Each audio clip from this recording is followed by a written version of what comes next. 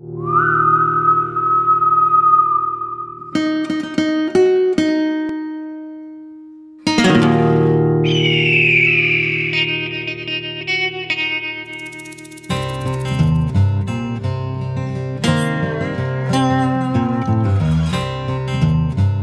gin was a dirty and dusty place, filled with danger. Cotton lint filled the air and choked the lungs of workers. Many succumbed to a life-ending condition that came to be known as brown lung disease. Despite these dangers, each season the lines at Texas gins got longer and longer as the cotton boom continued.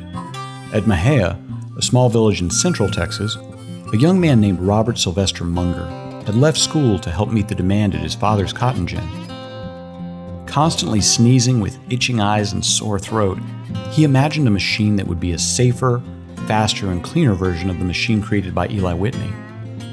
The ginning process had once again become complex and labor-intensive. Crews of men were required for each of several steps, from loading the raw cotton into cleaners, to feeding it into the gins, transferring the clean cotton to balers, running compresses, and transferring cottonseed to storage. Munger's genius was to see this process as a whole. See, they had what you call like a vacuum. That's how they unloaded that cotton. It would suck it back up through a big tube, and you could see the cotton going, through the pipes. They'd hold it about 2 or 3 feet high, and it would just suck that cotton right on up through that pipe. I guess it's about 3 feet, wide or whatever it was, and that guy would have the handles, and it would just suck that cotton right out of the trailer, right up through that, and you could see it going. And my grandpa would say, boy, every time you see it going like that, he said, that's them dollar bills going, boy.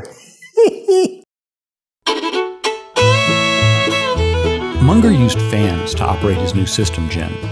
A moving pipe would vacuum the incoming cotton from a trailer and move it through the entire process. While steam gins had required enormous crews to produce up to 10 bales a day, Munger's gin could be operated by as few as 5 people and produced nearly 4 times as many bales per day. Munger's gin revolutionized the industry, but it was expensive. Capital was required to construct these gins. Investors collaborated, or communities formed cooperatives to finance ginning operations. The Munger's consolidated ginning process created industrial-scale operations. It changed the skylines of communities. Smokestacks, water towers, large galvanized metal buildings became their signature. The constant 24-hour-a-day chug of large internal combustion engines now signaled the ginning season was underway. After 1900, in Vernia, 2 merchants with experience ginning cotton recognized the potential of the Munger process. W.R. Wiseman and Hugo Koepp pooled their resources and began opening gins throughout the area. They were opening gins just as a new catastrophe fell upon cotton farmers. It was a gin here, but it was owned by the Wiseman family, and the farmers had to take whatever was given for the cotton. So they felt like they weren't getting what they're supposed to for the cotton. So they formed a farmers co-op and built it right across the street from where the Wiseman gin was, and put the Wisemans out of business. And the cotton gin was very successful until the boll weevil came along and ruined the cotton crops, and couldn't farm cotton anymore. Well, the boll weevil attacks the boll of the cotton before the cotton bursts open and the lint comes out.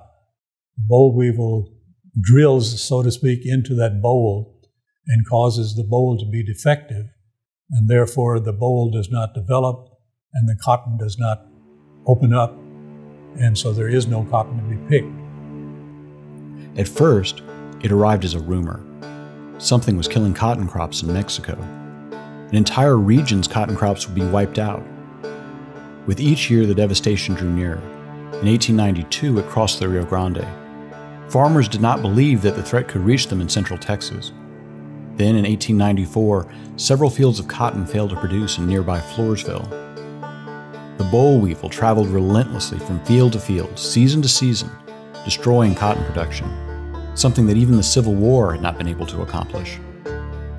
By 1900, the effects of the boll weevil were seen in Vernia. The boll weevil had devastated the cotton production here in this area. It simply didn't continue to exist.